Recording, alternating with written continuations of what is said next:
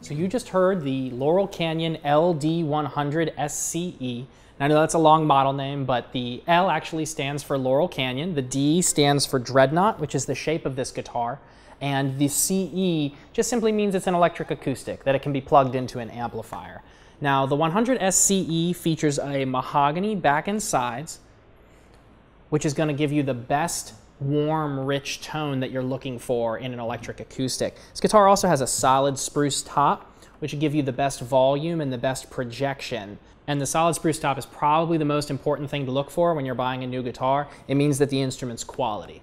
This guitar features an AT3000 preamp with bass and treble EQ, as well as a volume slider, which allows you to control your EQ and your volume without having to bend over and play with the amplifier. The guitar also has what we call a dovetail neck construction, which means that underneath the guitar where the neck actually connects to the body, it's shaped like a dovetail. So it's going to be very structurally sound, and it's going to give you a really solid feel when you're playing the instrument.